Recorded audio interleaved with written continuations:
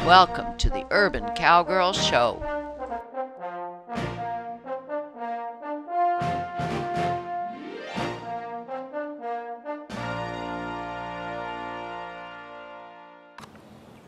Today we're starting a new show, a new thread in season 27, close to the end of season 27, where we're going to work with Seela and her mom Suzie in pairs. We're going to put on this double yoke, which we made here at Shadrack Farms. And I have some videos back in season 23, I think, that shows you how we made it from local hardware materials, PVC and conduit, bending it with a torch and trying it on and teaching the girls when Seela was probably at least a year younger, teaching them to move together with this double yoke. I did want to buy a wooden double yoke. Can you see this, Scott? Yeah. But it was very expensive. I wasn't sure how much double yoke work I was going to do. So I said, okay, I love my wooden double yoke, which I had to order from the East Coast and had it sent out here. But we made this useful, not pretty, but useful double yoke right here. And did a whole lot of training. Now we've got 2 saddle racks set up here with our harnesses.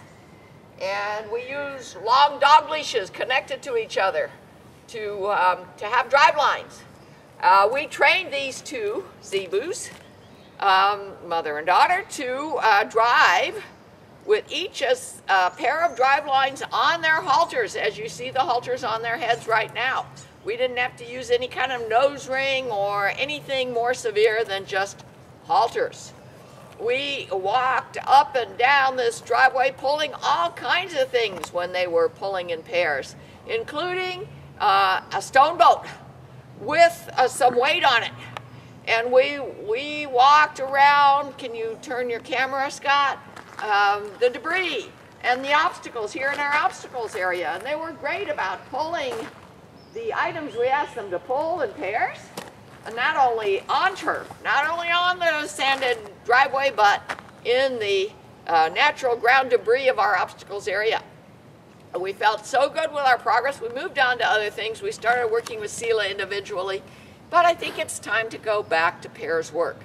And one of the motivating factors in me making this decision today in May 2012 is just a couple weeks ago on RFD TV, there was a special RFD program on rural heritage where a gentleman trained his 2 steer to pull a wagon with drive lines.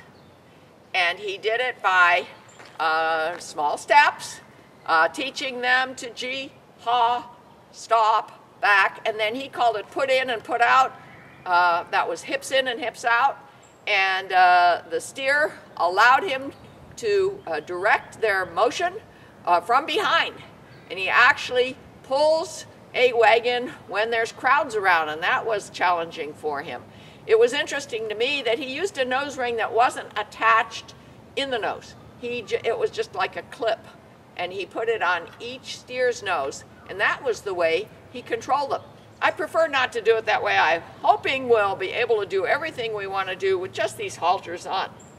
And then the only other thing we want to do today, because it's been so long, is put on the double yokes. Not move with it, just put them on. And I'm trying to remember how we did it. Here is a carriage bolt with a wing nut. And I'm just recollecting here, kind of as we're videoing this introduction, showing you what we do. Okay, and I drop the wing nut. Gotta make sure we pick up all this hardware so it's not accidentally eaten. Okay, in my pocket it goes.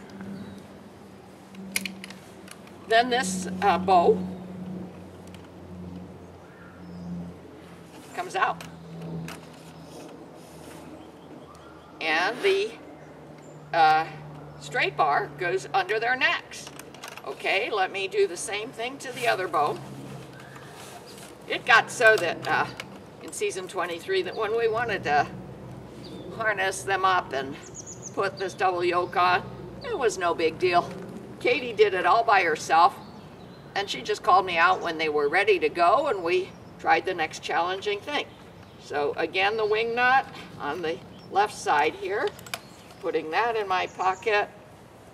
I don't know, we might figure something else out besides wing nuts so we don't have to open and close them like I just did. But back then it worked. Okay, here come the bows out. It's all right. Now this is Seela. Good. This is Susie's heifer daughter. Okay, good girl. Good girl. And this is Suzie. You want to put it on? Mm-hmm. Very carefully. They seem okay. As a matter of fact, Seela's chewing her cud. And now it's all right. It's all right, darling. It's all right. A little bit scary. Let's let them investigate. Yeah, she's smelling it. Soon it won't be scary at all. Okay. Now, let's see. Let's put this lead line over Susie's head so it doesn't get hung up. Okay. Trying not to put any pressure on their nose. You hold this end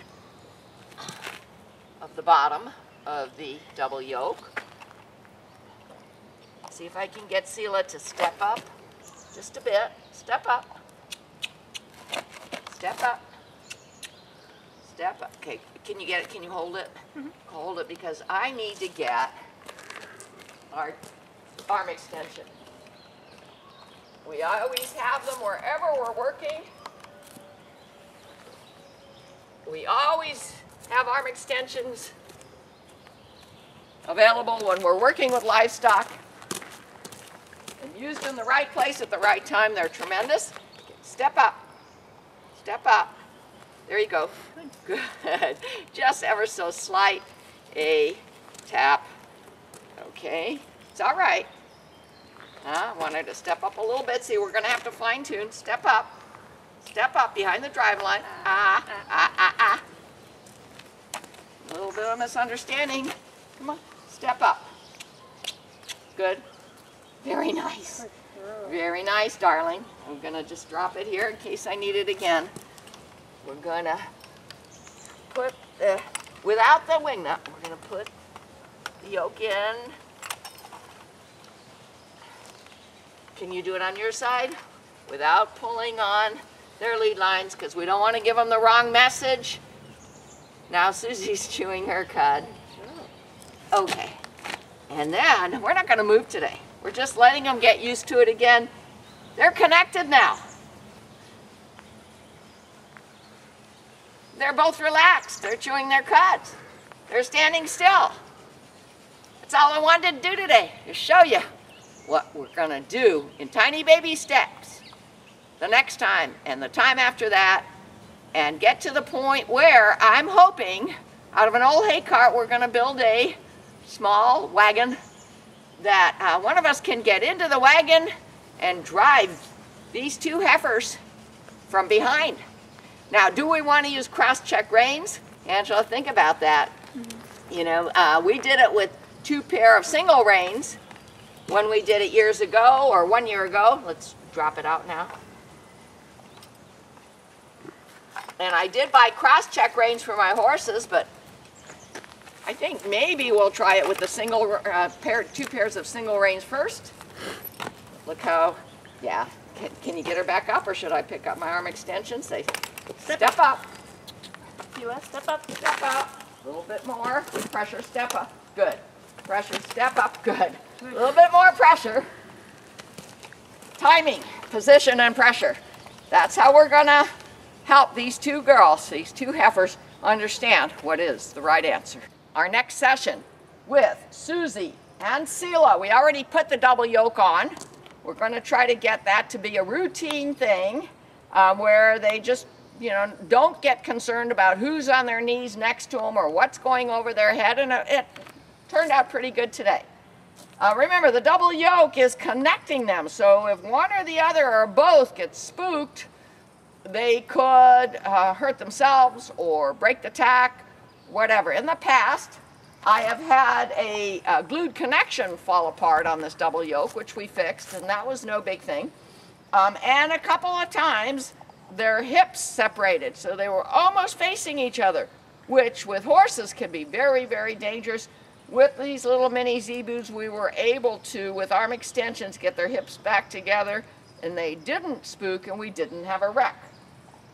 Now, in a couple days, when we have a proper team here, we're going to put two pair of drive lines, one pair on Suzie, one pair on Seela. We're going to have one driver or two drivers asking them to go down this driveway. This is a part of my driveway that's covered with sand, and it's here in my obstacles area.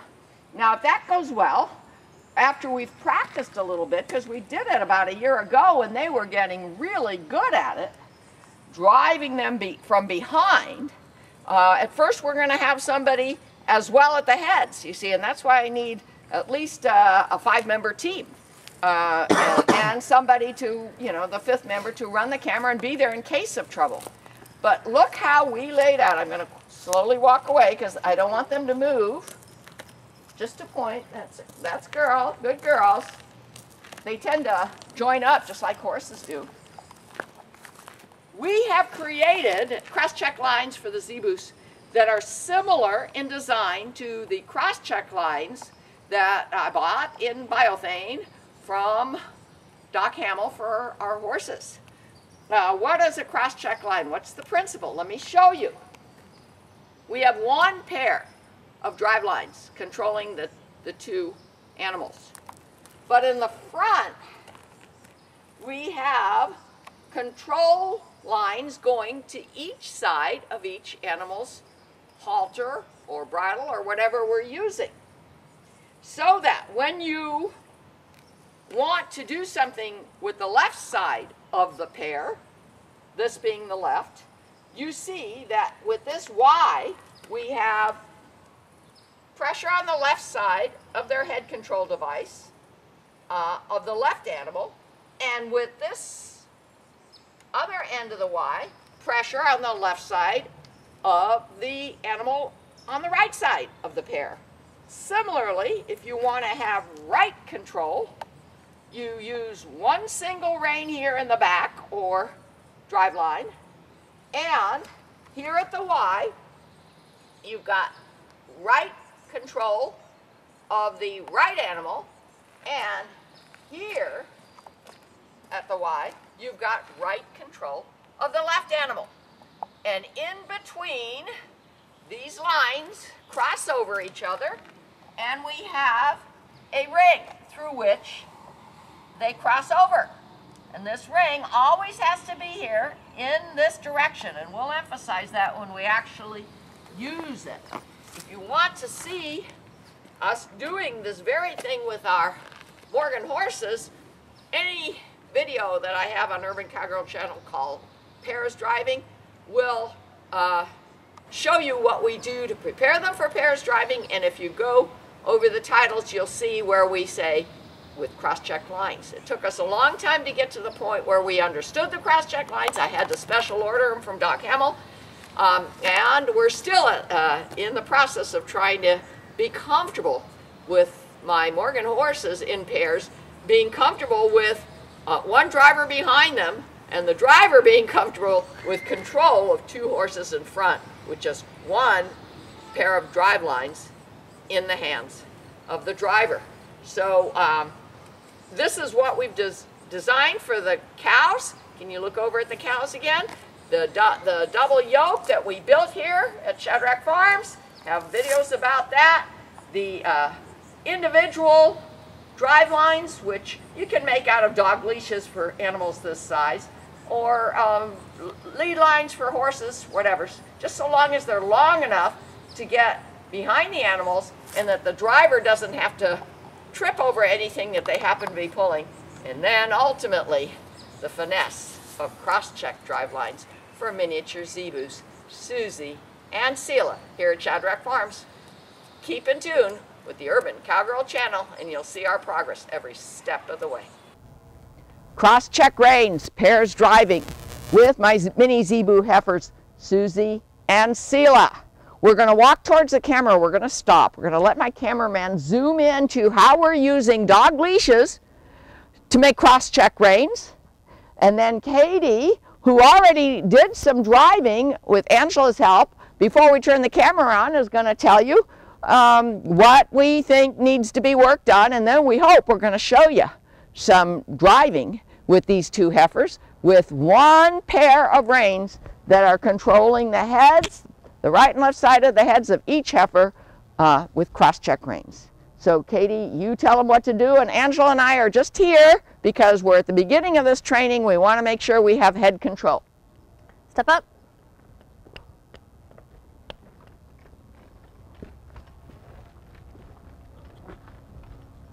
Step up.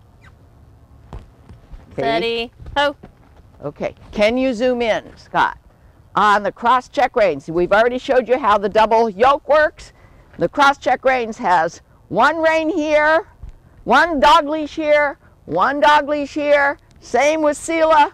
They cross in the middle with a ring, and then they come together to one pair of reins in Katie's hands. That's what you do with horses. We're doing it with our cows too, to teach them to move in pairs. And Katie, can you tell us what you observed so far? We already went down the driveway a little bit and did a haw turn. Suzie walks a lot slower than Seela. And when they if one of them gets too far ahead, they kind of pull on each other's heads through the cross-check reins. So they just need more practice to learn to stay right on head. And look at some of my past shows on how we're teaching pairs driving to even her daughter Sadie, my Morgan mares, because we're spending a lot of time trying to get those two horses to understand that they not only need to go parallel, they need to go at the same speed. They need to choose to move head on head, because if they're pulling, if they're farming, they've got to work together. Same speed, same direction. And when you stop, one of the consistent problems that we've had, but we're getting better at it, we're working on it, is one or the other will move their hips away from each other, which can be a very dangerous maneuver in pairs driving and farming, and so it could lead to a wreck. So we do anything we possibly can to avoid wrecks. Okay, so now Katie, let's go down the driveway, do the haw turn just like you did before we turn on the camera, and come back. Okay, step up. Step up, haw.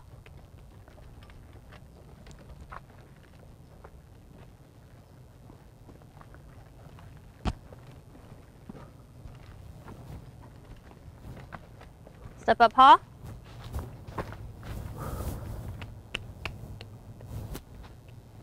Step up, haw.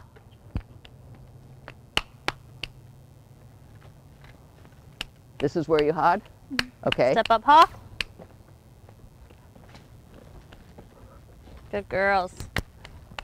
Step up. Remember, haw means left, G means right. We've got loose lines here, but we're here just in case there's trouble. Can we G when we come out this way? Step up. Step up. Let's Step up, go. G. Can we go all the way around this L? Step up. Suzie, step up.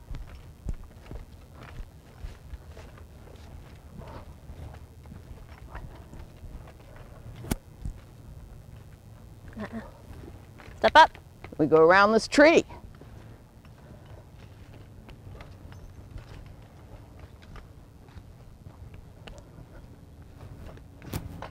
Step up.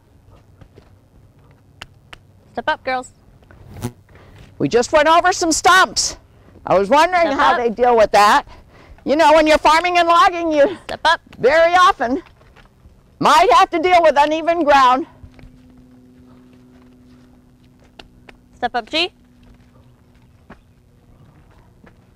Now we're going to stop in front of the camera, let them Step up. think about it for a few seconds, and then ask for a back.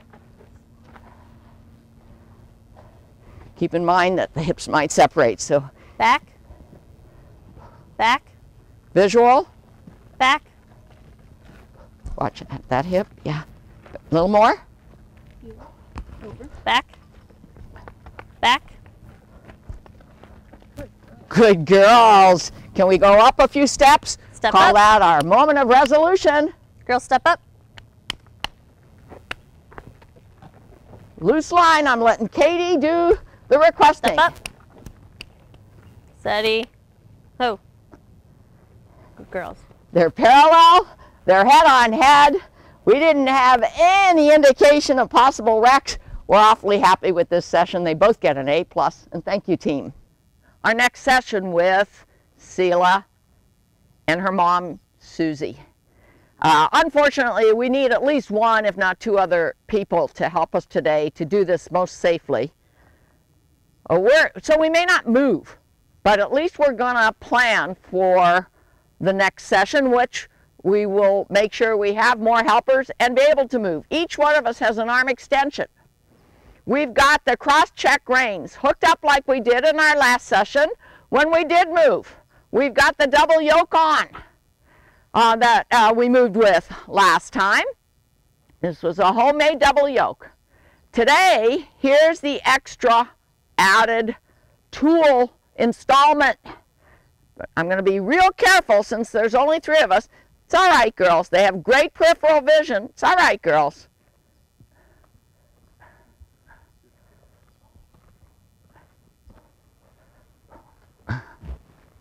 It's all right, girls. I'm trying not to make a lot of noise back here because that might concern them. Angela, can you hold, without applying pressure, hold these 2 chains? Okay.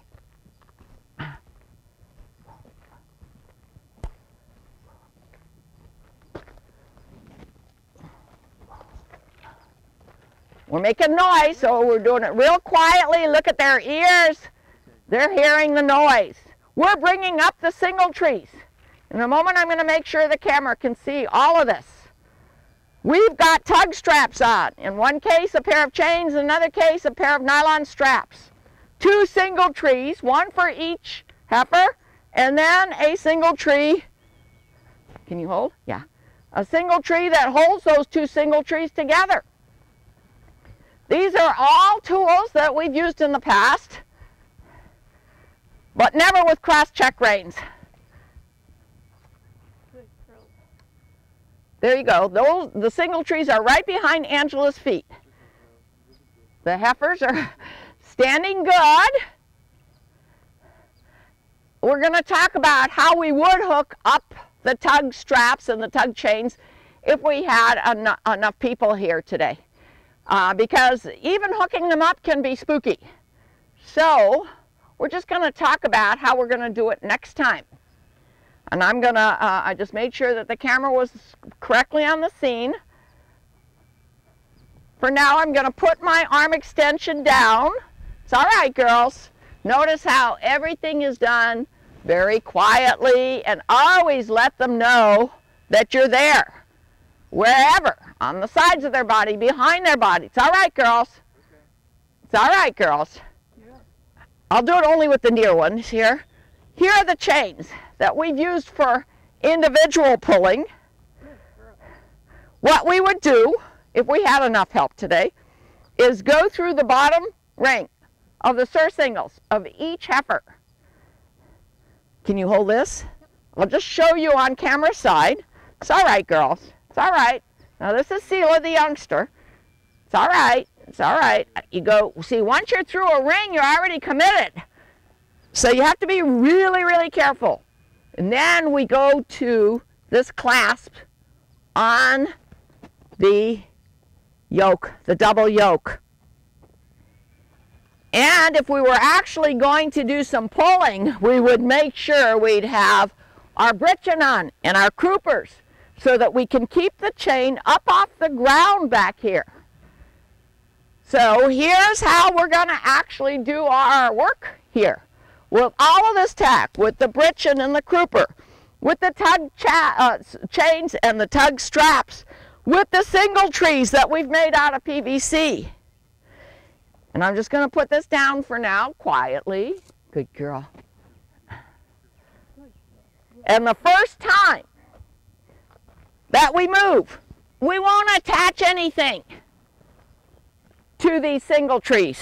we will just hold it up off the ground.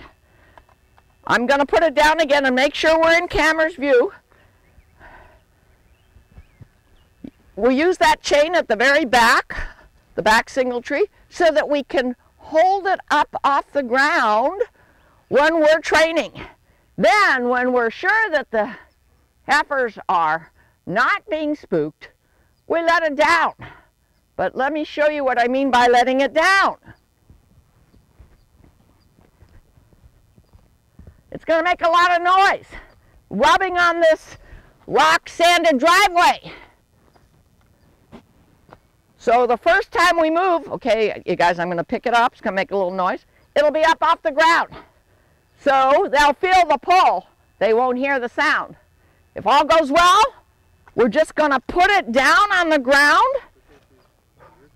It's all right, girls. They even hear that.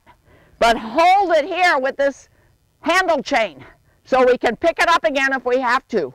We're going to have one person at each head, as well as one person driving the cross-check reins. And all of this is because these are prey animals. If they hear something, feel something, are not sure about something, they're little, but they also very well might bolt. And you know, they're connected to each other. They're mother and daughter, but one prey animal, whether it be a mother and a daughter, pair or not, can spook the other prey animal. So we've got a plan, and this will be in season 28 of the Urban Cowgirl channel. We've got a plan to continue to train Seela, which is closest to the camera, and her mom Suzie, which is farthest from the camera, to pull implements and pull logs, not only in straight step-up paths like down the driveway, but in the G and H directions around our obstacles here on the natural ground, which has some storm debris, has some leaves, has obstacles here and there and everywhere. We're going to ask them to do some work around here as a pair with the cross-check reins. And what's great about the cross-check reins, one pair of reins is in the handler's hand, but the pair of reins is controlling both the right and left side of the heifer's heads. And right now all we have on them is our web halters. And that, as of our last session where we did move with them, that seemed to be enough. If we need more, like side pulls, which we've used in the past with our heifers, we'll do that too. And that's all for today. We've shown you our plan for the rest of this year. See more at www.urbancowgirlchannel.com.